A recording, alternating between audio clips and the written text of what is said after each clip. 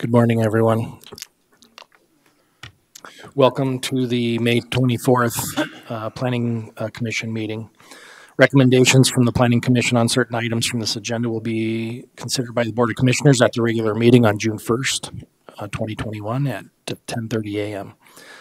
Note that the Planning Commission utilizes speaker request forms, which are available in the Commission chambers during the meeting. So if you are someone other than the applicant or the agent for the applicant on any of the items, and you wish to speak on an item, we would ask that you fill out the speaker request forms and turn them in up front here, and they get passed down to me. It keeps me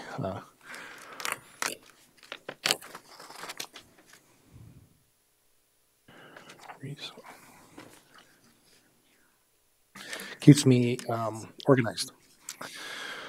With that, first item on the agenda is the roll call for today. Note that everyone is here, less Jim, and Gary is here from the board.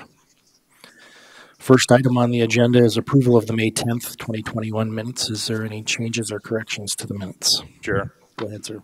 I think on items 9 and 10, the vote should have been reflected as 4 and 0. I think it's just typographical error. I noted the same thing. Further questions or corrections? Hearing none, seeing none. Noting the two changes that appear to be typos on the number of people voting on 9 and 10. Is there a motion for approval? So moved. Second. Motion and second. Further discussion? Hearing none, seeing none. All those in favor signify by saying aye. Aye. Those opposed, no. Motion carries. Next item is the approval of the May 17th, 2021 minutes. Are there any changes or corrections to the minutes of that meeting? Seeing none, entertain a motion for approval. So move. Second. Motion and second. Further discussion? Seeing none and hearing none, all those in favor signify by saying aye. Aye. Those opposed, no. Motion carries. Next item is approval of today's agenda. Today's agenda consists of the consent agenda items 4 and 5, followed by normal items 6 through 18, and then 19 through 23 are our standard end of meeting items. Are there any changes that anyone has to the agenda? Seeing none. I would note, just for everyone's, that as I was reading the agenda on item, or maybe it was in the packet on item 16, I want to say that there was a mismatch on the heading of item 16 in the packet. So just note that. I think that the agenda is correct, but the packet may be slightly off. Let me see if I can get to the specifics.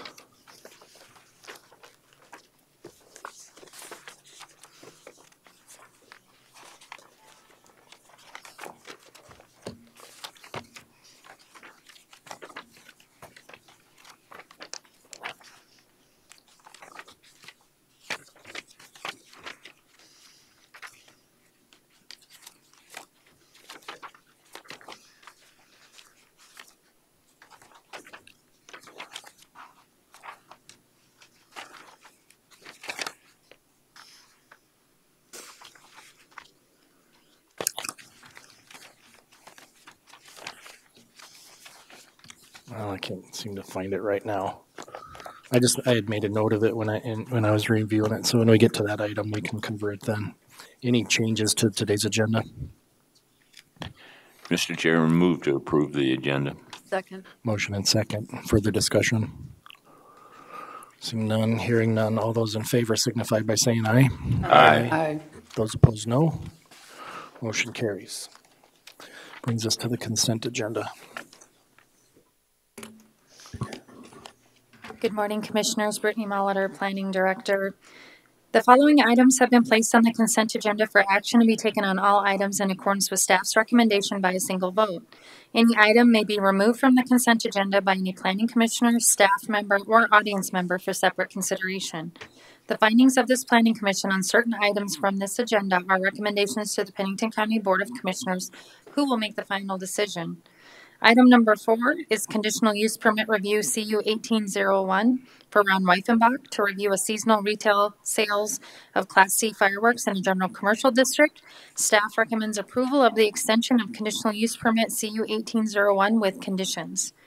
Item number 5 is conditional use permit review CU 1814 for All American Sales. Doug Bellinger is the agent to review a seasonal retail sales of Class C fireworks in a heavy industrial district. And staff is recommending approval of the extension of conditional use permit CU 1814 with conditions. Thank you. Are there any questions for staff on these items? Does anyone in the audience wish to speak on either of these items? For those that are not familiar with our process here in the meeting, items 4 and 5 are on the consent agenda, so they will be voted on at the same time. Noting that no one wishes to speak on these items, recommendation is from staff is for approval of the consent agenda. Is there a motion? I so move. I second. Motion and second. Further discussion? Hearing none, seeing none. All those in favor signify by saying aye. Aye. Aye. Those opposed, no. Motion carries. Brings us to item 6.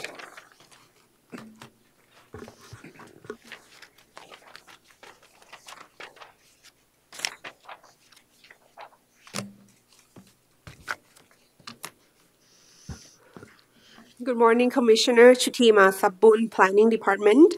Item number 5 is a conditional use permit, CU 2123, to allow a guest house on the subject property. The applicants are Rod and Teresa Cassidy. Mr. Cassidy is in the audience today if you have any question for him. The subject property is 1.09 acres and zone rural residential district. Access is off of Riverview Court. The property consists of a single-family residence and an attached garage with a man cave. And the garage with the man cave was constructed in 2017 with an approved building permit. However, the man cave was later constructed into a living space without an approved building permit, which created a violation case. There are 2 separate violation case. One is for living quarters in the garage. The other is for a suspected front yard setback violation.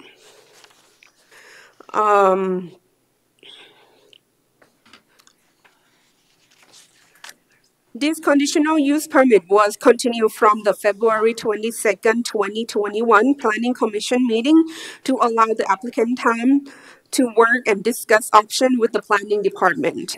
And the update from the last meeting, the applicant has worked with staff regarding the requested use and issue on the property.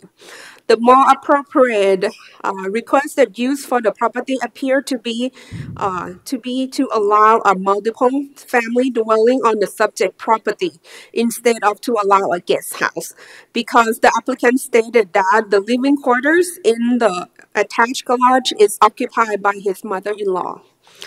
And the second issue that because there's a violation of a suspected front yard setback violation, the county ordinance enforcement officer did a site visit on May 5th and verified that the attached garage met the minimum front yard setback requirement of the property zoning district. So the first violation is clear. And the applicant has been working with staff to upgrade the septic system, the on-site wastewater treatment system. Staff recommends to continue conditional use permit CU 2123 to no later than the November 22nd Planning Commission meeting to allow the applicant time to bring the property into compliance. Thank you. Are there any questions for staff on this item? I have a question, Mr. Chair. On this probably doesn't have anything to do with continuing, but if you look at the picture up on the screen and the arrow to the garage, it appears that the garage is on a different lot. Is that correct, incorrect? This one, the picture that you see is an aerial map, and with the aerial map, it's not survey quality because there's a many factor, like the time that the plane fly. So this is just for entertaining purpose only. And the applicant had a variance for the attached garage in 2017 for the side yard to reduce Right. the setback. Yeah.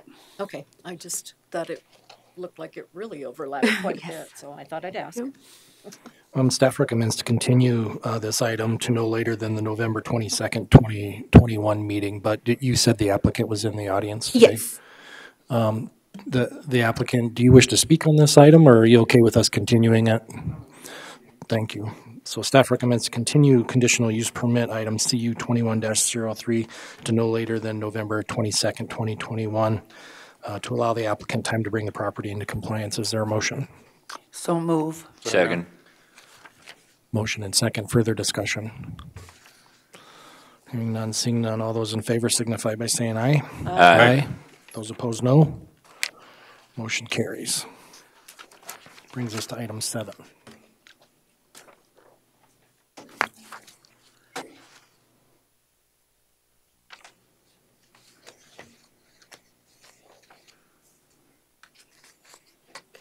Item 6 is a conditional use permit 2123 to allow a specialty. Fatima, I think that we're on item 7. Oh, yes. I'm so sorry. Just clarify. Yep. Item 7. Oh, and actually, the document that Jerry just handed out to you is for number 7, not number 6. Correct. Yep. Okay.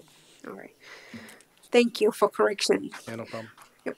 So item 7, a conditional use permit, CU 2123 to allow a specialty resort on the subject property. The applicant is Mr. Mark Erickson, and I believe that he is on the screen via the Zoom if you have any question for him. The subject property is 11.6 acres and zone agriculture district. The access is off of Highway 40 via an easement, and that is a special flood hazard on the property. All existing structures appear to be located outside of the flood boundary.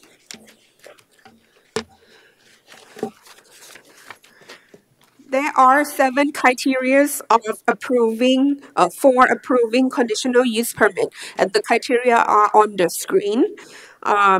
And I will read the findings. Criteria 1, a specialty resort takes place within an existing residence and an existing bunkhouse, so it should not be detrimental or endanger the public health, safety, or general welfare of the public. Criteria 2, this conditional use permit should not have any long-term negative effects on the use and enjoyment of other properties in the immediate vicinity. Staff cannot predict the effect of the property value in the neighborhood. Criteria 3, allowing this conditional use permit should not significantly affect the normal and orderly development and improvement of the surrounding property for uses permitted in the district. Criteria 4, it appears all necessary utilities are already in place for the specialty resort. Criteria 5, access is off of the highway 40 via an existing approach and via the easement. Criteria 6, the properties the current zoning is agriculture district. The subject property is 11.6 acres, which meets the minimum lot size requirements of the zoning district. Specialty resort is allowed with an approved conditional use permit. Criteria number 7, the future land use of the subject property is agriculture district. The subject property consists of a single-family residence, a bunkhouse, and a barns. The applicant recently upgraded the on-site wastewater treatment system, and the request was routed for interdepartmental review. Emergency Services has a concern regarding the property's address. This will address as a condition of approval. And this morning, before I come down for the meeting, the applicants emailed the email staff with the picture of the address that posting on the residence and on the bunkhouse and also at the approach at the end of the driveway. The South Dakota DANR approved the existing wastewater system to allow a maximum overnight occupancy of 18 people. April 29th, staff performed a site visit and has verified that the requested use meets the requirement of Pennington County zoning ordinance. Staff received an email of concerns from the neighbors, and the applicant's neighbor email is in the package. Staff recommends approval of conditional use permit CU 2123 with 15 conditions. Thank you. Questions for staff on this item? Go ahead, Kathy. You know, the maps, the photographs from the images from Rapid Map show this property located off of Highway 44 near Johnson Siding.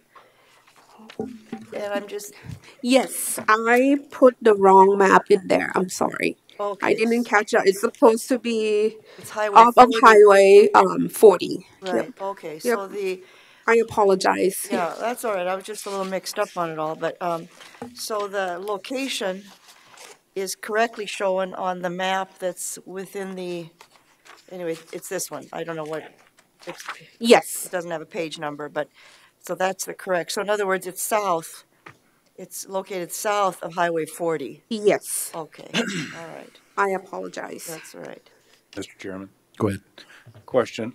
So am I understanding that the new septic tank the old one would be removed completely and a completely new Correct. concrete? Okay. Yep, and that is correct. And the document that you just received, that one is approved on-site wastewater treatment system. It's a new system. Okay, thank you. You. Mr. Chair, Go ahead, Charlie. and we've talked about this before, Chutima. I have problems when our vacation home and resort people want to have fires. And I think if we look at they've included instructions to the residents that they're bringing on that welcome to the ranch at Keystone. And it says, please always check to see if there is a burn ban in effect before you use the firing. On both of the committees that worked on vacation home rental and whatnot, it was extremely concerning about fire. And I think we need to have something a little stronger in there that includes some follow-up by the owner to give them the instructions how to find out on the burn ban. And you can do that several ways. The owner can be either signed up on the system where they get a daily notice of the fire conditions as well as any fires going in the area, and it gives you the specific burn restrictions that day. Or you can have a number, and it could be also an internet address to check so that could be included in the instructions so these folks have some idea. If the place doesn't have internet, I would suggest the phone number. But we need to do something in our conditions that's stronger than just allowing it to be the responsibility of a person that isn't familiar with fire. We are. And I just think we need to include that in the conditions. Thank you. Further questions for staff? I just have one question. Go ahead. So, what's the current use of this property? I mean, these buildings were built some time ago, Yes. so what's the current use? It's a residential use. Okay. Yep, then this building was built prior to 1994, and I believe it's like 19. Let me check the single family resident was built in 1951. Yep. I know, but I was just curious about the other buildings, the bunkhouse and the barns and so on. Were they just essentially not used? That will be the question for the applicant. Okay, yeah, I'm just curious about that. Mr. Erickson, can you hear me? Yes, I can. I'm just wondering about the current use of the bunkhouse. The current use of the bunkhouse was for family. When I would have family come that, my house was pretty small and whatnot, and I would have family stay in the bunkhouse. Before that, it was a garage that I converted into a bunkhouse type living quarters. I see. Okay, thank you. Mr. Chairman, one more question. ahead, And you Joe. referred to it, but I don't know whether the rest of the commission got it, but where the inspection, wastewater inspection, verification and whatnot doesn't show that it's completed, it's not signed and dated and that sort of thing, the one in the book. I do have a copy of the completed one, because that was one of my requests of the staff when I got here this morning. So I didn't know whether, I can pass that along so that you. We each got a copy. Okay, thank you. My question is, there's notes in some of the text that this is VHR. And so my question is, what, this is going to go in as a special resort and not a VHR. Correct. What are the specific reasons on why go one way or the other? Originally, the applicant requested to have to allow a vacation home rental on the property. However, when I staff did a site visit and the property did not meet the requirement for the vacation home rental because the bedroom is the maximum requirement for the vacation home rental is 5 bedrooms, and then it's 2 people per bedroom. That the maximum occupancy will be overnight will be 10. But then with the bunkhouse and the residence and the maximum overnight that the South Dakota DANR approved, that was 18, and the resident is already have 4 bedroom. Yep. So the more appropriate will be specialty resort. Okay. And staff spoke with the applicant and the applicant's manager. They already contacted the South Dakota Department of Health and changed the application. And I received the email verification from South Dakota Department of Health also that they are aware and they already changed the license from the vacation home rental to specialty resort. Okay. But for all intensive purposes, the intent is a VHR style resort, not some other special use that isn't listed in the packet here. No. Okay. It's, oh, sorry. Do you have more you need to say? Okay. From what I spoke with the applicant's manager, is pretty much like vacation home rental, but because of the maximum bedrooms and the occupancies, it just doesn't fit in the Pennington County zoning ordinance for vacation home rental. Okay. Thank you. Go ahead. Yeah, just in comment regarding the email that we received from a neighboring person, I trust this won't create any more noise than normal, or do you have access to that, sir? Just where do I? The email from the applicant's neighbor. Yes. The staff received it this morning. Also, it was sent to the department's email on Saturday. So I didn't have a chance to give Mr. Erickson of the email. Okay, so Mr. Erickson, you haven't seen this email from a neighbor, is that correct? Correct. Okay.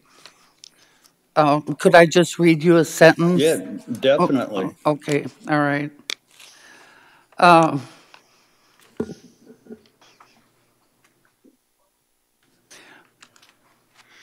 They indicate they're concerned with the type of specialty resort for which this will be zoned. If it includes anything that creates noise, we are against the zoning.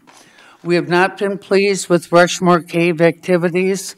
There's constant screaming from those who use the roller coaster and zip line. It's difficult for us to enjoy peaceful times on our property.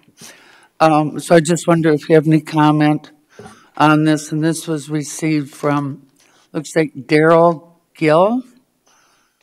Is that correct? Yes, Daryl Gill. Thank you.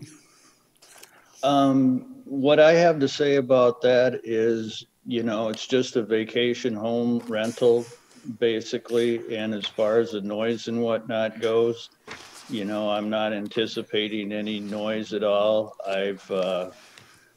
Either I'm there or I have somebody around there all the time to monitor the house and the people going in and out and whatnot. And if there's anybody really making any racket or whatever, I run a clean show. So, you know, we just don't put up with that.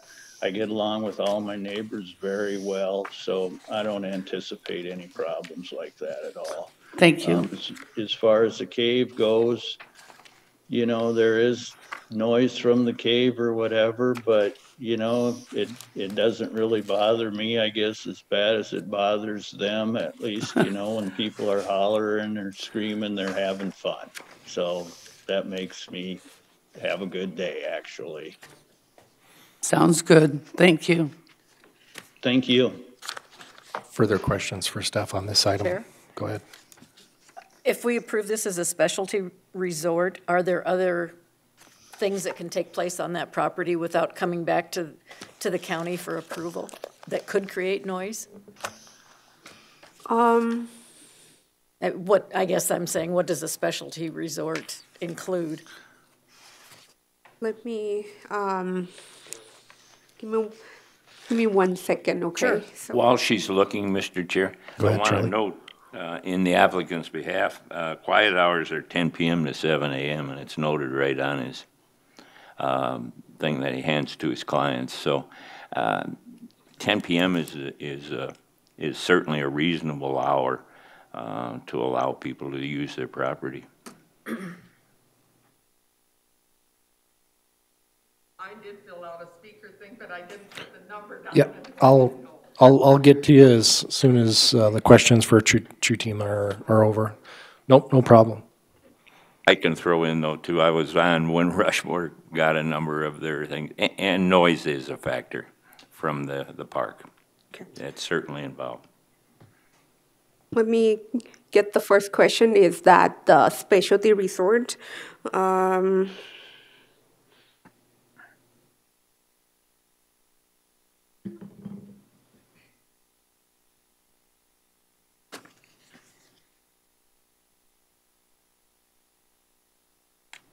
Okay.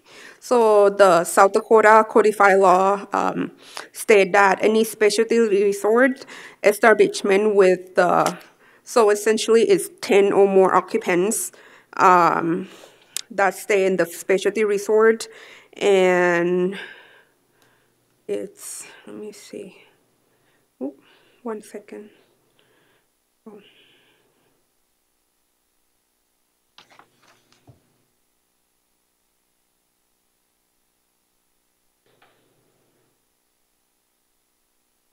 I went to the wrong page, sorry. Mr. Chair, while she's doing that, just to fill in time, may I read what I think should be, in regards to the fire, should be included as a... Please. Okay. And I listed it as number 15, which would switch 15 to number 16. The resort shall provide the phone number and/or internet address to clients regarding ascertaining the current day's fire conditions prior to the use of the fire pit.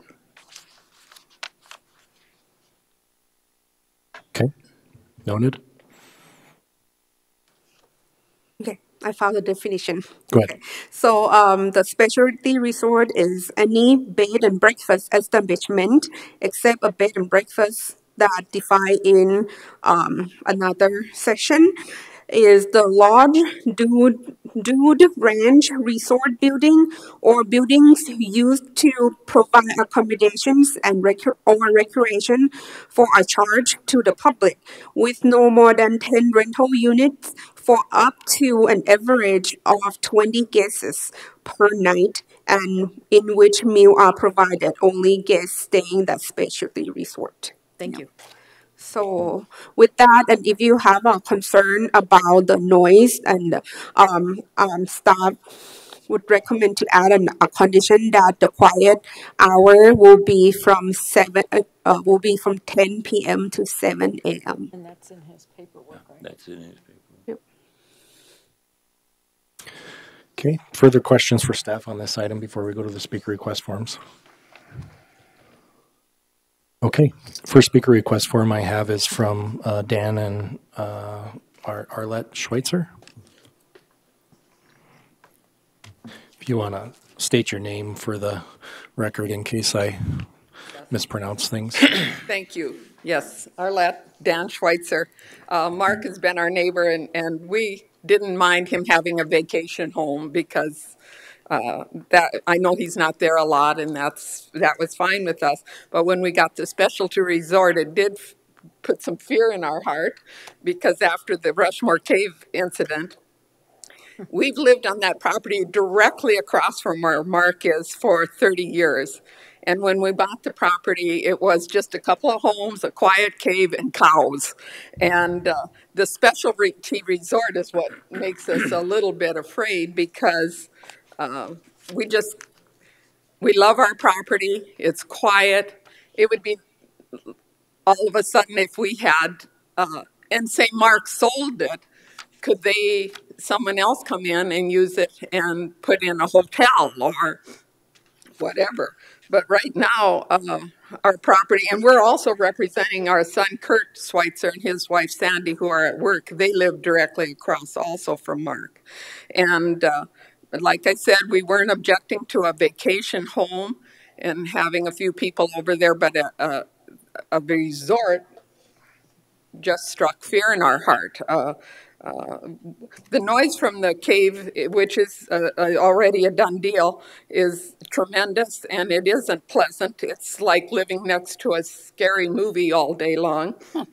The screaming is horrid, and so we just couldn't possibly stand to have anything more added that would create more noise or race cars or ATVs going up and down the ditches or whatever. So we're just a little worried about that. We want to know what the specialty resort means. And I also agree with Mr. Johnson about the fire danger because we've lived through the Battle Creek fire and that's a fear.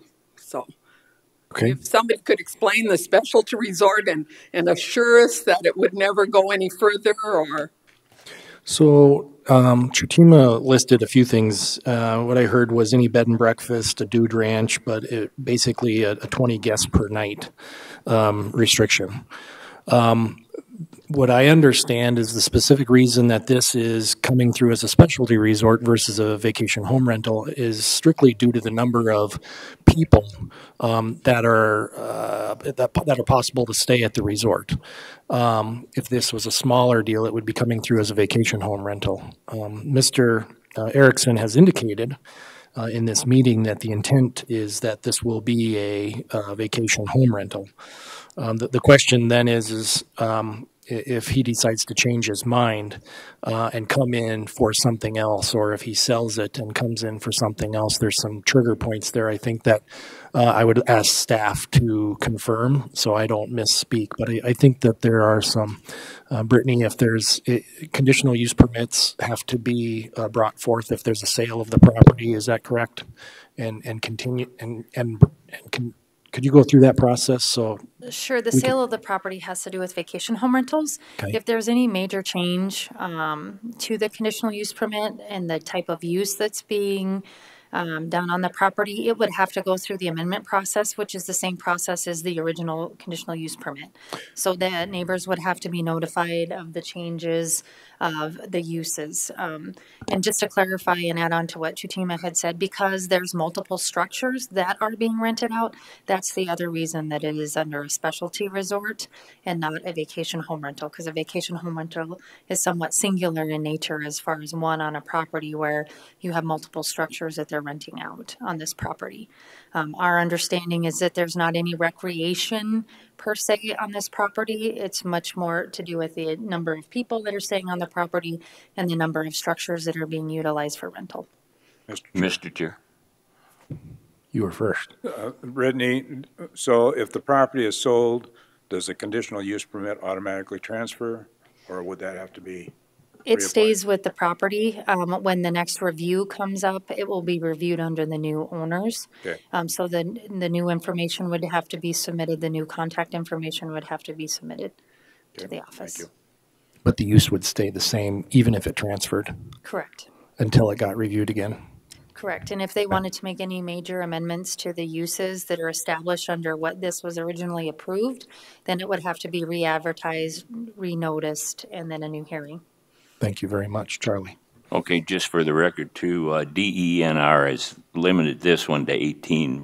The 20 doesn't become a factor. That's correct. In this, because the state of South Dakota has limited this one to 18 in their approval of the septic system. Okay, 18 is even a lot across from us if you've got a bunch of kids. And I do worry about dirt bikes and that type of noise because we've had it in the past. And is there any condition that they can't use those type of motorized equipment there? If they're doing it lawfully, I'm not sure how we would restrict that. Yeah, I know we've had that. You know, Mark, I know he knows too. We know Mark and he's fine. I don't want to even, I hate to even speak anything about it because we've been neighbors. But I know last year there were people there that had ATVs and they would go up and down the ditch. And I finally had to go over one night and say, please, please, you know, we can't even sit on our deck. So it was loud music and yeah, terrible loud music last year. And 10 o'clock is fine. That's bedtime. But before, when you want to sit on your deck and listen to the birds or the creek running, it's on Battle Creek. So that's another thing that, you know, maybe it should be restricted to earlier with that type of thing, noise, music, yelling. We had yelling, screaming, loud music. And then when Arlette finally went over and we couldn't take it anymore, they did quit. But it's the idea we had to go over and complain. You know, it's just, we shouldn't have to do that. This is our home, and it is hard when you have a home and all of a sudden things change. I recognize things do, but it's different when it's a vacation home would have been fine with us with a few people in his home, but 20 people over there and music and ATV use, that's a lot to ask of a neighbor when we're used to cows. Mr. I hope Chair. you really think about that. I'd love to say it just a vacation home. Let him rent it out as a home. We like Mark very well. Yeah. He's a good neighbor. Yes. But we're just concerned about this request. Yes. Thank you. Go ahead, Charlie. There's a lot of compassion for the ATVs and the UTVs and the side-by-sides. Once they're licensed or permitted, it's very difficult other than the sanctioning bodies that do that to control them.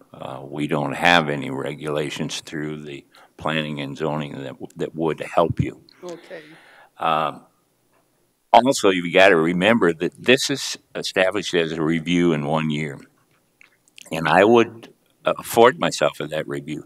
We don't have a decibel meter, and we haven't set up any of our regulations by decibel use yet. So that can be a subjective type of call. The same music that might be at one volume might not bother you, and certainly a different kind of music with an electric guitar or something might drive you right up the wall. But what you need to do is stay aware with that and stay with Mark and let him know he doesn't want complaint basis. But we do have a 1-year review on this and complaint. So you've got to afford yourself of that being neighbors. And he expects that of it. But his quiet hours, his voluntary quiet hours, I think they're a good thing. Yes, I think so too. And maybe Mark would just be kind enough to put that in his thing to say, you know, be aware of your neighbors and keep the noise and the music down. We would appreciate that a lot. And he would probably do that because he's been a good neighbor. So, but we wanted the resort thing really clarified for us because it scared us. It scared us, yes. Yeah, well, ma'am, number one, I'd put his phone number on speed dial. So if anything were to come up, well, just call him. Yep. And he will handle it. Second, you know, the physical structure is the same size, whether it's called a vacation home or a specialty resort. So, you know, if it were called a vacation home but still allowed the same number of people, then we wouldn't have the same response from you, I think. Yeah. So I think it's just all in the name Yes. and how it's being called. That what helps it's being us. called. Yeah. Mr. Chairman? Go ahead, Kathy. Yeah, and I don't, this question isn't directed to you, but I just want to ask the staff to just clarify. So I know there's some, I don't know if they're classified as specialty resorts or if they're just resorts out in the Black Hills that actually rent ATVs and, you know, these kind of devices to their visitors. Would that be allowed under this current specialty resort conditional use permit? Those would be separate conditional uses. Okay. So the ones that have the rentals have a separate conditional use permit for that, because those types of uses are very different. Right. Okay, so if anything like that came, it would you'd be notified. It would start the process all over again for that use. So Thank you so much. Thank you. Thank you. Would we be notified next year before it's reviewed again then? Is that? no. It's published. It's published. Okay. Yeah, All but right. you wouldn't be re-notified unless there's a change in use requested by the applicant. Okay. Thank you very much. Thank you. Thank you, Mark. Yep, thanks, Mark. Yeah, thanks. I did note earlier that there was another person on a Zoom call, Amber. Is that correct? No, that's me, sir. Okay. Amber is my assistant. Okay. Thank you. Does anyone else wish to speak on this item? Okay. Chair, I'd venture out and try to get this in the record. I wrote up one for the quiet hours too that were suggested as a. Go ahead. Okay. Condition number 15, and I better get my glasses on for this. The resort shall provide the phone number and/or internet address to clients regarding ascertaining the current day's fire conditions prior to the use of the fire pit. And then number 16, quiet hours of 10 p.m. through 7 a.m. shall be observed by the resort. Okay. Does anyone have any concerns with the additions to the conditions of approval? Does anyone wish to speak on that? I don't see any issues with the conditions that you want to add, so I'll be in favor of them. Changes 15 to 17, I'm sorry. So Jerry, I guess you're just saying insert them instead of add them to the end. All right. Okay, noted. Seeing no further requests for discussion on this item, staff recommends approval of conditional use permit 2123, and now there would be 17 conditions. Is there a motion? So moved. Second. Motion and second. Further discussion? Seeing none, hearing none, all those in favor signify by saying aye. Aye. Aye. Those opposed, no. Motion carries. And then, Chutima, I think I see what's happening here. It's the very first page of the staff report has the item up in the upper left-hand corner, and it's the right number, but then when you flip to the next page, it's been reduced by one. So just note that I think that maybe that's the confusion point. I got those fixed. Okay. You might have printed before I fixed that. As soon as I get the email, the print button just goes. Okay. So, all right. Yeah. Maybe it's just me. Ignore what I said. Agenda item number 8.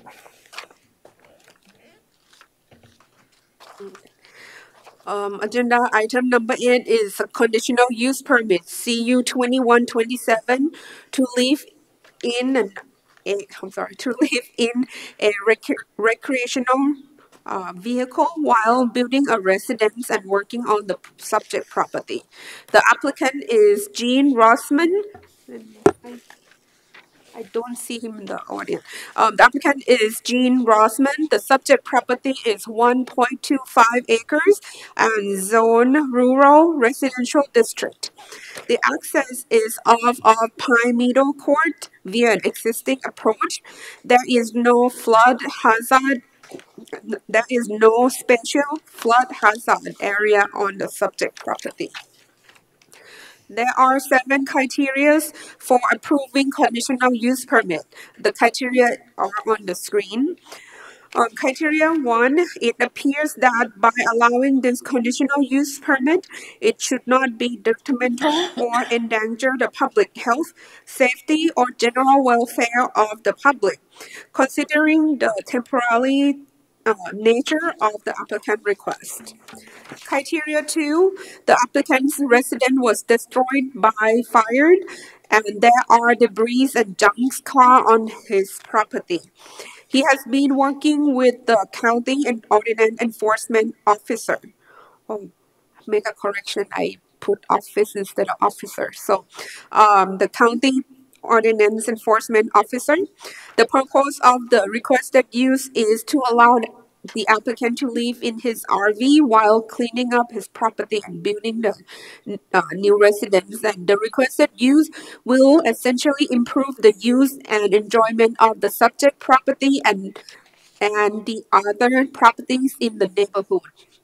Criteria 3, allowing this conditional use permit should not affect the normal orderly development or improvement of any surrounding property in the area. Considering that the applicant is working on the subject property and the nature of the request use is temporary until the residence is complete and habitable and the RV will be stored on the subject property. And criteria 4, it appears that the utilities are already in place because there was once single family resident on the property before it was destroyed by the fire. And the applicant stated that his RV will be connected to the existing on-site wastewater treatment system. Criteria 5, access is off of the Pine Meadow Courts via an existing approach. Criteria 6, the current zoning is a rural residential district. The nature of the requested use is temporary. Once the new residence is completed and inhabited, the RV will be stored on the property and disconnected from all utilities. Criteria 7, the future land use of the subject property is rural residential district. Allowing this conditional use permit should be consistent with the current comprehensive plan.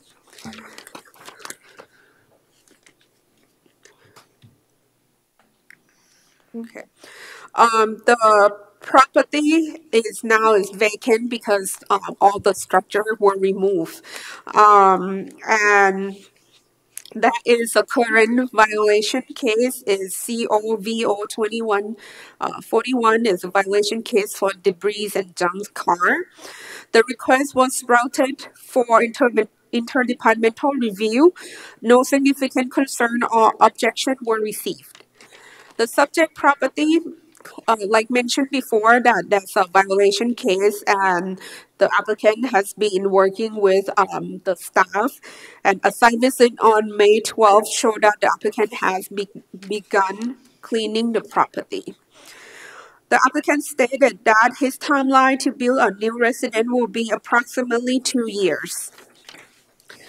Staff received an email of concerns from applicant's neighbors, and the email are in the packet. Staff recommends approval of conditional use permit CU 2127 with 11 conditions. Thank you. I have a quick question. When the ordinance officer goes out and there's a violation set forth on this to clean up a site, is there a deadline that's put on such a thing? I'm not sure, but I know that Dwayne,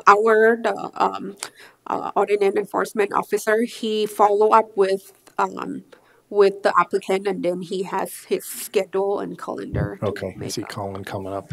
I must have. Colin McNee, State's Attorney's Office. Mr. Chair, there's no hard and fast rule as far as that goes. If the person who has the violation makes good faith efforts, then Dwayne will continue to work with them. Okay. And eventually, if the person stops, then it gets forwarded to my office. Okay. Mr. Chair, my question's similar too. What about the conditional use permit? Does it go in effect before the violation is removed or remitted? And why I ask this is because it almost looks like one of the complaints looked at all our pictures that were in the book because it nails it one by one.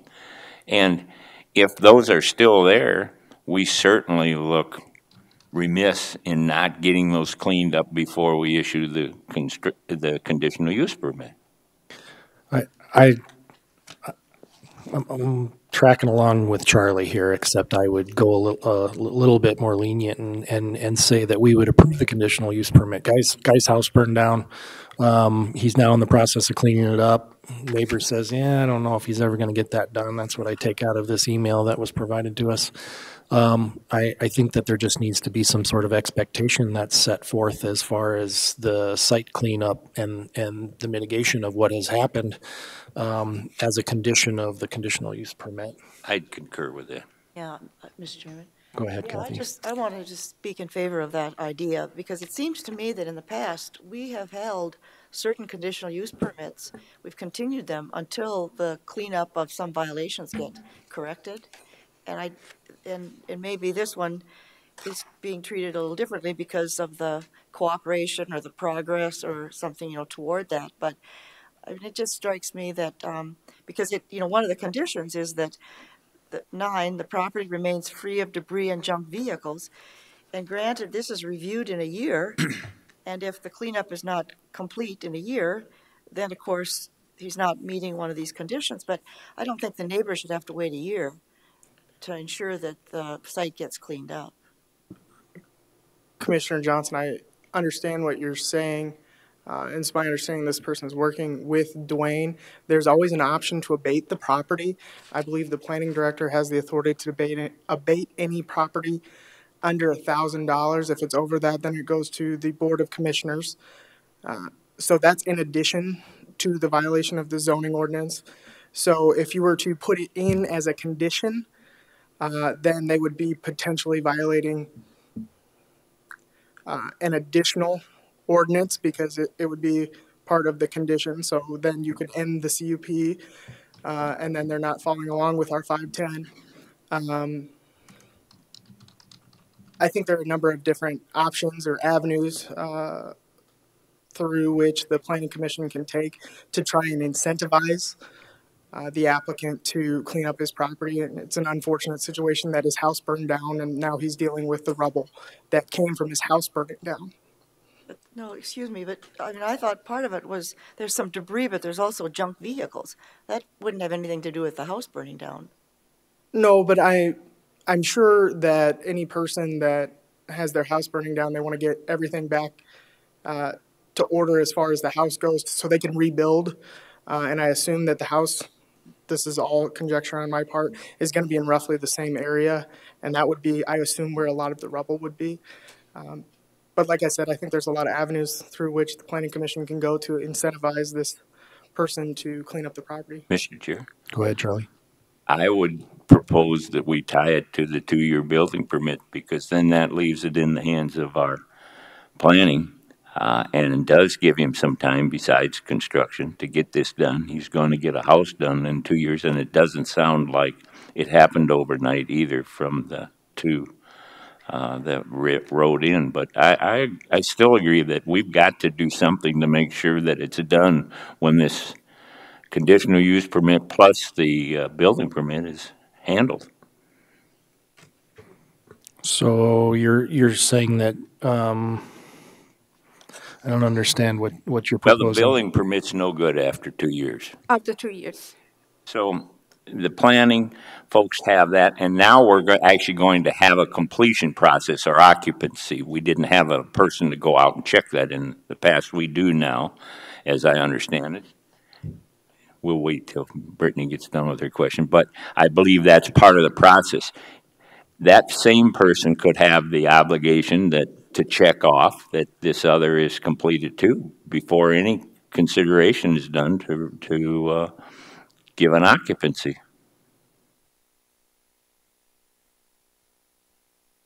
Brittany, with the new people working with the building side of it, are we going to have that checked when occupancy happens on the use of a building permit? Not at this time, because we don't have building codes in place. Those codes would go in front of this commission first, before that happens. The guidelines aren't existing, okay. No, at this time though, with this property, it's a little unique in the fact that, you know, it might have had violations prior and then the home burnt down, so that just compounded to existing violations.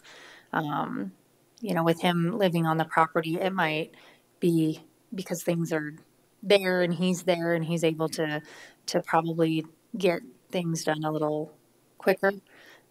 Because he knows that, one, the conditional use permit is in place. There's no way for us to really condition the building permit on, you know, that's kind of a separate issue under the nuisance ordinance. Then my second one would be, can we tie it with the yearly review, that it has to be completed by the yearly review? That would be up to this, that would be up to this condition, or this commission, if they wish to have this conditional use permit condition that these things take place in. I think that provides, how about you? Does that provide him sufficient time to get these other things straightened out while he's building and operating under the conditional use permit? I believe a year is a fair amount of time to get. I think that's even longer than typically Dwayne, you know, gives people as far as progress. He likes to see things. What if we switch the review to 6 months? You could do that also.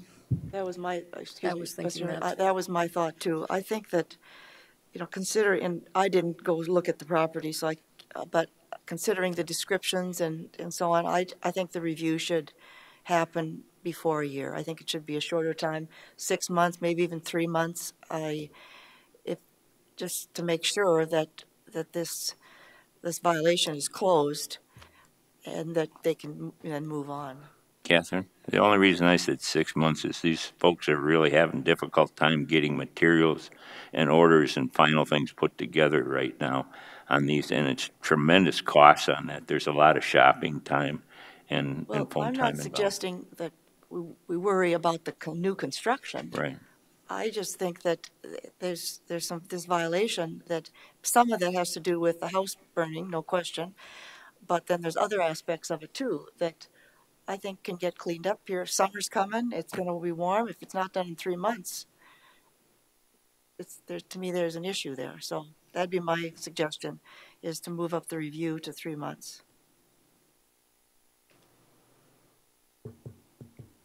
Further questions for staff on this item?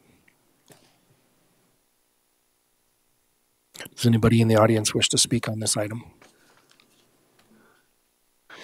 Seeing none, Staff recommends approval of conditional use permit CU 21-27, and I've heard several items. One was 6 months and one was 3 months.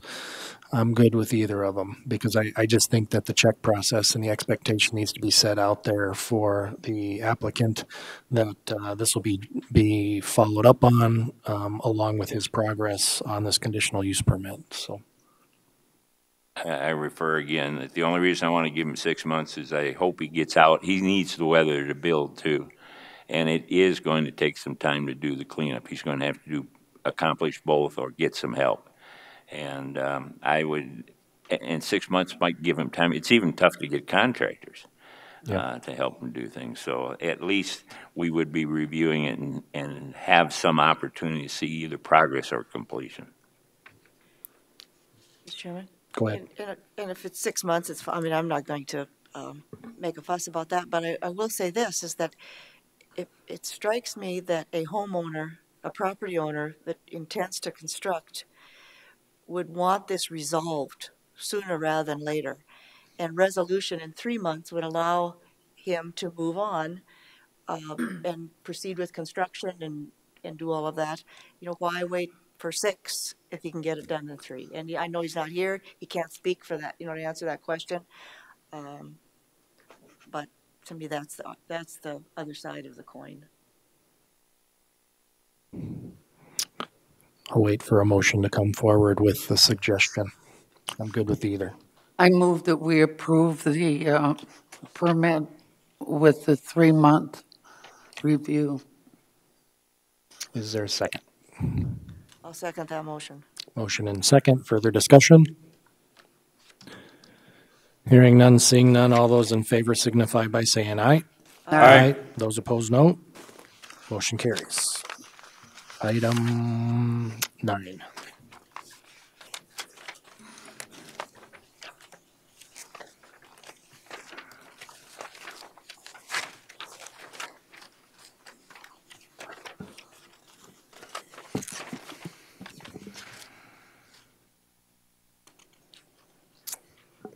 Okay, Cody Sack, environmental planner. Item 9 is layout plan LPL 21-25. It's to subdivide and create lots 1 and 2 of RDS subdivision. The applicant and landowner is Lorraine and Doug Smith. The agent is Fisk Land Surveying. Janelle is in the audience if there's any questions. Currently, as the property sits, there's a single-family residence with a detached garage and a tool shed, all of which have proper building permits. And there is an on-site wastewater treatment system. On May 18th, 2021, the Board of Adjustment approved subdivision regulation variance SV 21-06 to waive percolation test and profile hole information. Access is off of Neck Yoke Road. There is no special flood hazard on that property. The proposed lots, Lot 1 will be 17.04 acres and will be vacant of any structures. Lot 2 will be 3.0 acres and will contain all of the buildings that were listed above as well as the septic permit. This was routed around for interdepartment review. County Highway came back and said that an approach permit would be required for proposed Lot 1. This will be done during the building permit process. As for the purposes of a layout plan, staff finds no significant issues with the request and recommends approval of LPL 21-25 with conditions. Thank you. Could you help me through the analysis portion of this? It says the property is currently zoned rural residential district, which requires a 3-acre lot size. On June 23rd, it'll be rezoned agricultural district, which requires a 10-acre lot size. Therefore, if the minor plat is filed prior to June 23rd, the Register of Deeds, then proposed Lot 2 will require a rezone or lot size variance. Do you know how this is planned to come through? So that was more put in there for our record. There's no way that the plat would be filed by June 23rd, so it was just put in there for in the future, like 10, 20 years down the line. We understood what happened. Okay.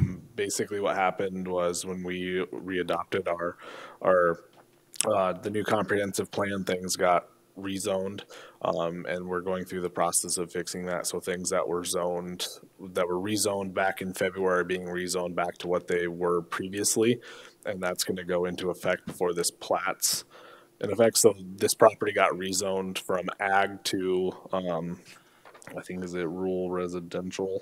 Right. rural residential district. And on the 23rd, it's going back to agriculture, Okay. which requires 10 acres. So lot 2 will require a rezone. Okay. Thank you for the clarification. Any questions for staff on this item? Just one, Mr. Chair. Go ahead, Chair. Operating permits, do we list them, or if there, I noted that there wasn't one there, that doesn't mean that it doesn't exist. Do we list those when we go through review for something?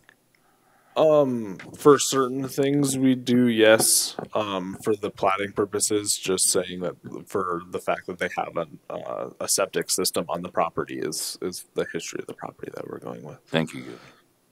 Mr. Chair? Go ahead. Under conditions, number 7 and number 9 are the same, so we could probably reduce by 1. Oh. Yep. Okay, we'll strike number 9. Further questions for staff on this item? Seeing none, does anyone in the audience wish to speak on this item? Good morning, Janelle Fink with Fisk Land Surveying. I'm here on behalf of the Smiths. Can we strike stipulation or condition 10? This property is not located off of Forest Road. I think that was just a misprint from a different report. These properties are off Neck Yoke Road. So I think 10 needs to go away. Correct. Yes. So, quick clarification. Do we say that both lots use the existing approach off of Neck Yoke Road, or just strike it all together? Just strike it all together. They won't be using an existing approach. County Highway will, said that lot 1 will need its own approach. Okay. Thank you for the clarification. So we're striking items 9 and number 10. Further comments, clarifications? Hearing none, seeing none, staff recommends approval of layout plan LPL 21-25, noting that the conditions 9 and 10 are not included. Is there a motion? I'd make that as a motion. Second. Motion and second. Further discussion? Seeing none, hearing none, all those in favor signify by saying aye. Aye. Aye. Those opposed, no. Motion carries. Item 10.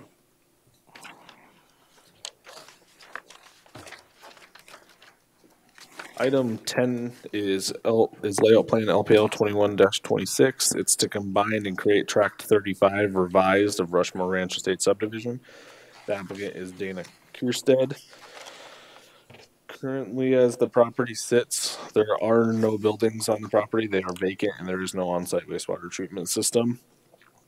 Access to the properties are off of Hermosa Court. There is no special flood hazard area. Tract 35 revised will be 29.57 acres, will be vacant any structures, and it will have a section line that traverses north and south through the proposed property. This was routed off for interdepartment review. There were no comments or major comments or concerns received. Improvement or dedication of a section 9 right-of-way is required, or an approved subdivision regulation variance be obtained to waive the requirement, and percolation and soil profile hole information will be required, or an approved subdivision regulation variance be obtained to waive the requirement. For the purposes of a layout plan, staff finds no significant issues and recommends approval of layout plan LPL 21-26 with conditions. Thank you. Are there questions for staff on this item? Noting none, staff recommends approval of layout plan LPL 21-26 with 7 conditions. Is there a motion? I'll move approval. Second. Motion and second. Further discussion? Noting none, all those in favor signify by saying aye. Aye. Aye. Those opposed, no. Motion carries. Item 11.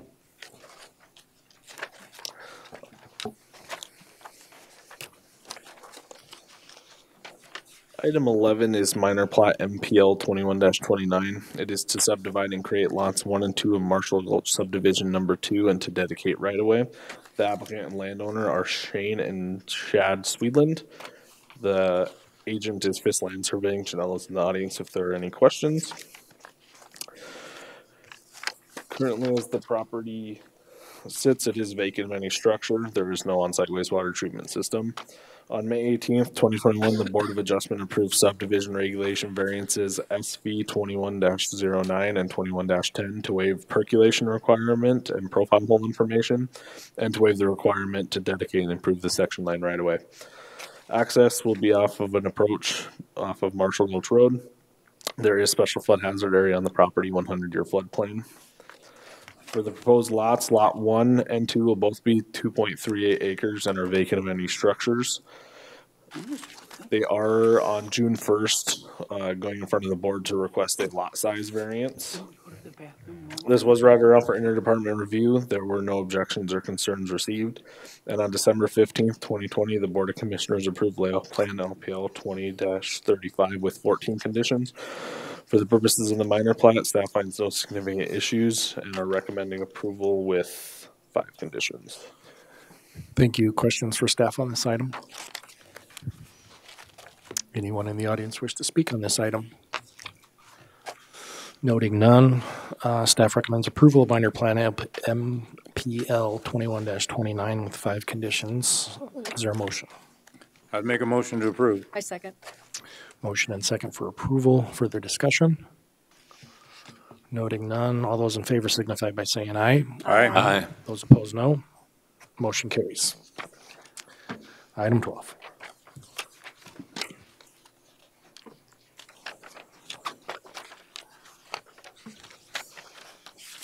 Morning, Commissioners. Jason Fennison, Assistant Planning Director. Agenda item number 12 is minor plat 21-27 to subdivide and create Tract A and Tract B of Glendale Load number 1, MS 1111. The applicant is TDG Real Estate. Mike Gennaro is the agent. Location is east of the intersection of Playhouse Road and Oak Meadow Road. As it sits today, the property is 8.79 acres, zone ranchette district. Existing land use is vacant. The proposed lots you can see on the right-hand side of your screen. Tract A will be 3 acres and it will be vacant of any structures and utilities, and Tract B will also be vacant of structures and utilities and will be 5.8 acres. The request was sent out for interdepartmental review. Register of Deeds did come back with one comment stating that the owner acknowledgement needs to reflect Michael Gennaro is signing on behalf of TDG Real Estate LLC, and this is included as a condition of approval. No other objections or concerns were received. Staff's analysis of the request is that the Board of Commissioners approved or continued rezone 21-14 and Comprehensive Plan Amendment 21-08 to the July 6, 2021 Board of Commissioners meeting. That will satisfy a condition of approval if approved. Staff finds no other significant issues with the applicant's request as it appears to be in harmony with existing lots and current land uses in the area and recommends approval with conditions. Thank you. Quick question I had was on the 40-foot wide access easement established this plat. Is access to Tract B as in boy at the very end of that? It's the only thing I saw. I thought, how are they going to get there? So they come in through that road through the middle. That's a little bit south of the property line. That's going to be delineated. Yep. And then so at the very end of that curvy line, is that how access to Tract B happens? From the south, yes, that's what it appears to be. Right there? Mm-hmm. Okay. That's the only question I had. Further questions for staff? Noting none. Sir, I want to make sure you're not here to speak on this item. No? Okay.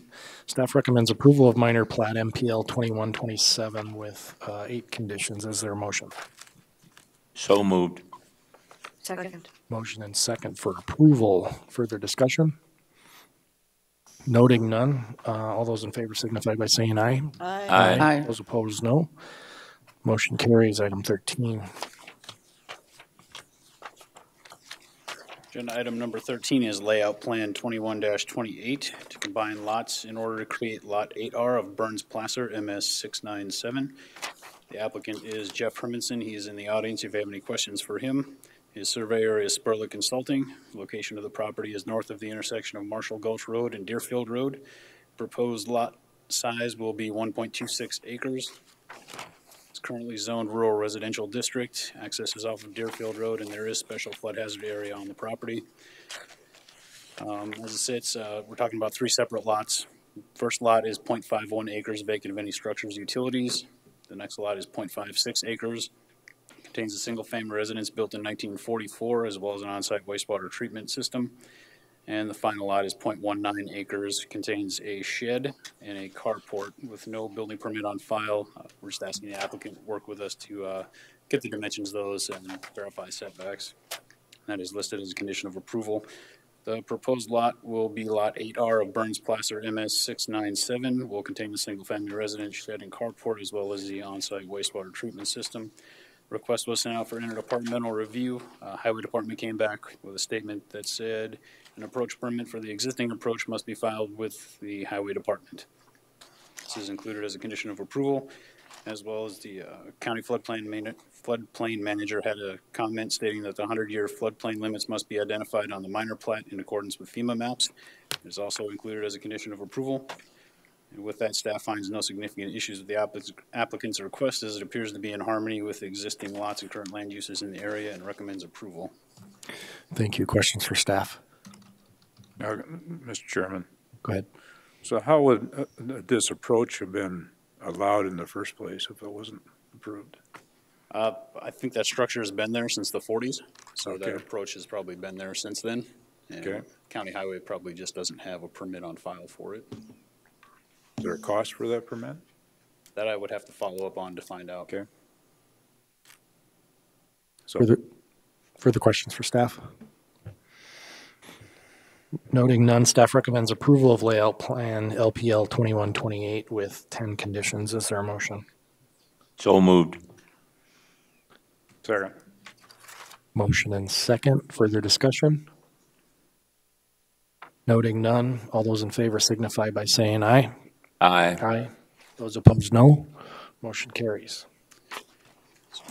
Item 14.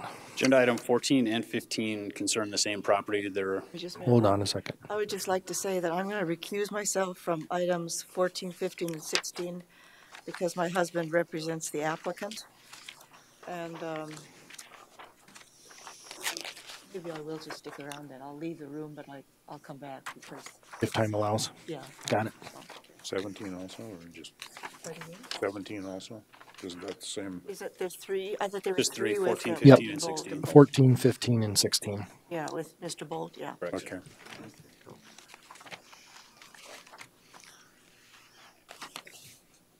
Go ahead. So agenda items 14 and 15 concern the same properties. There are rezones and comprehensive plan amendments, so if you don't mind, I'll just combine the two of those together and just run through this. Go ahead. I have to have them separate. You have to have them separate, Yep. okay. Okay, agenda item number 14 is rezone 21-15 to rezone to rural residential district. The applicant and landowner is Lyndon Bolt, operating under GL Development Company LLC. The agent is Renner Associates. Location is 12807 Old Hill City Road. Size of the requested properties is 3.27 acres. Existing land use is residential and agriculture.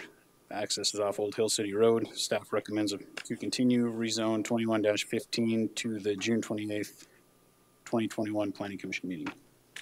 Thank you. Questions for staff on this one? Noting none, staff recommends to continue comprehensive plan amendment CA 21-10 to the June 28th Planning Commission meeting. Is there a motion? I'd move to continue. Second. Motion and second to continue. Item 14, further discussion. Noting none, staff, all those in favor signify by saying aye. Aye. Aye. Those opposed, no. Motion carries. Item 15. Agenda item 15 is rezone 21-15 to rezone to rural residential district. Applicant again is Lyndon Bolt. Landowner is GL Development Company LLC, and staff recommends to continue comprehensive or rezone 21-15 to the June 28th Planning Commission meeting. Thank you. Questions for staff on this one?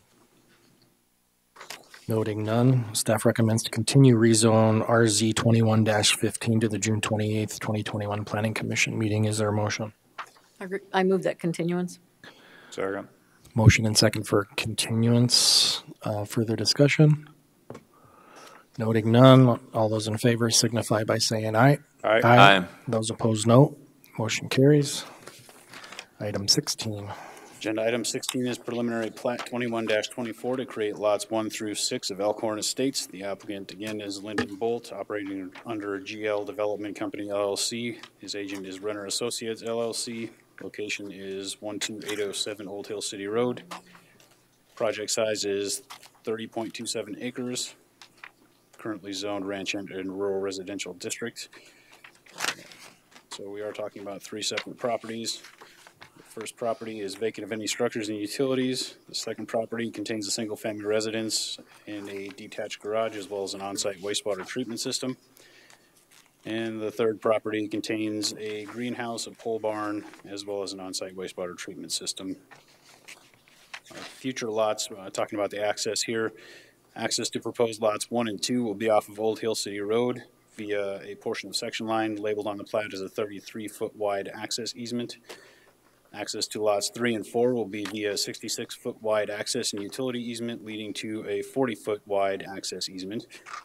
And lastly, access to proposed lots 5 and 6 will be via 66-foot wide access and utility easement. Proposed lot 1 will be 5.022 acres and vacant of any structures and utilities. Lot 2 will be 4.5 acres and vacant as well. Lot 3 will be 3.7 acres, will contain the pole barn, which will require a conditional use permit. Lot 4 will be 5.4 acres, contains a single-family residence as well as detached garage, greenhouse, and on-site wastewater treatment system. Lot 5 will be 6.6 acres and vacant. Lot 6 will be 3.8 acres and vacant. Request was sent out for interdepartmental review. Emergency services stated that the applicant needs to provide 911 with an alternate street name, as Elkhorn is already an approved street name in Rapid City. And this is included as a condition of approval. County Highway came back with a few statements. The first being an approach permit will need to be obtained for the shared access for Lot 1 and Lot 2 on the section line. Also, that an approved variance will be required in order to have 2 approaches off of proposed Lot 2. That any roads built along or within section lines be built to Ordinance 14 standards. And lastly, that an approach permit for the existing approach must be filed with the County Highway Department. And these will all either be addressed through the building permitting process or through conditions of approval. And no other objections or concerns were received. Staff's analysis of the request is on May 18th of this year, the Board of Commissioners approved subdivision regulations variance 21-11 in order to not dedicate or improve section lines. Approval of this satisfied condition number 7 of layout plan 21-02. They also approved relocation of section line RS 21-01 and approval of that satisfied condition number 8 of layout plan 21-02. The applicant's agent submitted a rezone 21-15 and comprehensive plan amendment 21-10, which was previously heard at this meeting. And approval of this will satisfy condition number 10 of layout plan 21-02 and condition number 8 of this request. The applicant's request appears to be in harmony with existing lots and current land uses in the area, and therefore staff recommends approval of preliminary plat 21-24 with conditions. Thank you. Questions for staff on this item? Noting none, I want to make sure no one in the audience wishes to speak on this item. Noting none, staff recommends approval of preliminary plat PPL 21-24 with 9 conditions. Is there a motion? So move. Second. Motion and second. Further discussion? Hearing none, seeing none. All those in favor signify by saying aye. Aye. Those opposed, no. Motion carries. Brings us to item 17. Good morning, Commissioners. Again, item 17 is conditional use permit CU 21-28 to allow an accessory structure, a pole barn, as a primary structure in an agriculture district. Staff is recommending to continue this conditional use permit. I do have in the staff report to the June 28, 2021 meeting, but the applicant did come into the office on Friday and pay for the re-advertising and worked with staff to get his letters. So I am requesting that to change to the June 14th, 2021 Planning Commission meeting, as the letters were not sent out and the request must be re-advertised. Mr. Chair? No, go ahead. Just a question, June 14 or 28? It's June 14th, because he did come in on Friday to be able to get that advertised. I'd make that as a in motion, time. Mr. Chair. to continue, Until June 14. is there a second? Second. Motion and second to continue conditional use permit 21-28 to the June 14th, 2021 meeting. Further discussion? Noting none. All those in favor signify by saying aye. Aye. Those opposed, no. Motion carries. Item 18. Item 18 is ordinance amendment OA 21-09 to amend section 508 zoning or rezoning of the zoning ordinance. The reason for this update is to update section 508 to be consistent with state statutes and to remove the requirement for return receipt mail. A couple of things on this that I wanted to go through with the return receipt mail. That isn't a requirement in state statute. It was a requirement in our previous ordinance. Just with that reduction, it's going to save property owners about $4 a letter. So that's pretty significant as far as, and it'll still meet the state requirements for notice. One other thing to note in here is that under the comprehensive plan amendments, there was a requirement to send out just first-class mail to all agricultural users within 2 miles. That also is not a state requirement, and it seems somewhat onerous, especially on lots that are somewhat dense. That could be hundreds of letters. And finally, the other big change is that comprehensive plan amendments won't always be required. It will only be required in an instance where they are asking for a zoning district that's more restrictive than the future land use. So for example, if the future land use is rural residential and they're going from ag to ranchette, because ranchette is actually less restrictive than rural residential, then we're not going to change our comprehensive plan amendment. Because it actually is in harmony, it's actually less restrictive. So changing our comprehensive plan every single time seems somewhat onerous and unnecessary. Because if our future land use looked at 3-acre lots and they're going to 5-acre lots, it's still in harmony. So those are some of the big changes under this amendment. Thank you. Questions for staff on this item? I have a question. I don't know that it's one of the changes, but the notification by county auditor if abutting other county, how does the auditor's office get that information? They get that information from staff in our office. Okay. So if it is abutting, that is actually in statute, so that is required. Mr. Chair. Go ahead. Just a question under A on the 3rd paragraph. Certified mail with return receipt. Yes, that's in the old part, Okay. in the old, and we're removing the return receipt. Okay, good. Thank you. Because statute just says certified mail or I think a way more expensive mailing requirement. So if certified mail, I checked with Joan in the office and that'll reduce it down to a little over $4 a mailing versus $7, a little over $7. So it's pretty significant. Go ahead, Kathy. So the change on the, maybe I don't have this quite right, but the change from in the agriculture from the 2 mile, notifying 2 miles, what has that been changed to? It's just within the 500 feet. Oh, 500. I see. Okay. So it's consistent with other notification requirements for our variances and our conditional use permits. It will make this more uniform throughout the process. So my question is regarding the comprehensive plan amendment changes. If it's within harmony of the existing plan, such that it's becoming the restrictions aren't changing per se. In some instances, we'll have comprehensive plan amendments come forth, and in others, you're saying that we won't. What is going to be your process then to track those and make sure that they happen? I'm trying to understand. We do that already with rezones. So when rezones are approved, when this board recommends them to the Board of Commissioners and they're approved, once they go effective, then staff goes into the actual GIS maps. We make those changes and then they're updated in the electronic file. So then those, as the rapid map and as is updated, they're updated every night. So then those would reflect after that waiting period. Okay, thank you. Questions for staff on this? Noting none. And noting that there's no one else in the audience, staff is recommending approval of ordinance amendment 21-09. Is there a motion? Move approval. Second. Motion and second. Further discussion?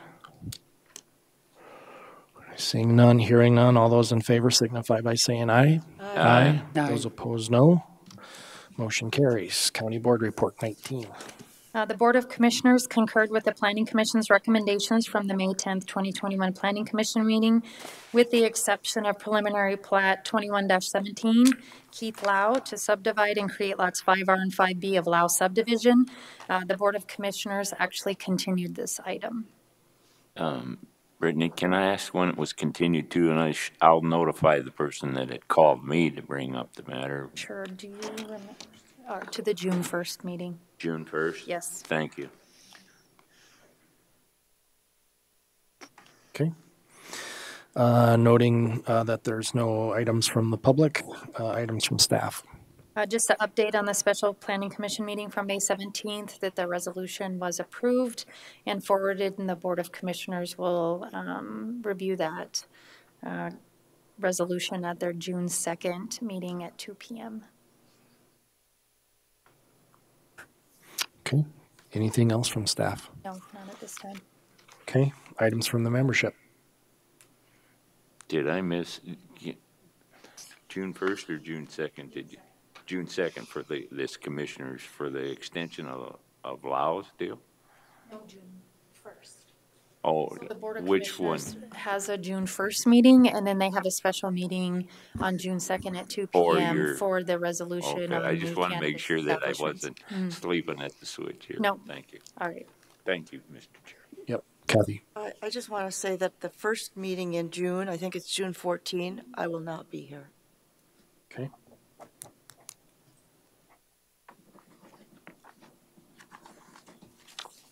Thank you. Anything else from the membership? Okay. Item 23 is adjournment. Is there a motion? Move to adjourn. Second. Motion and second. Further discussion?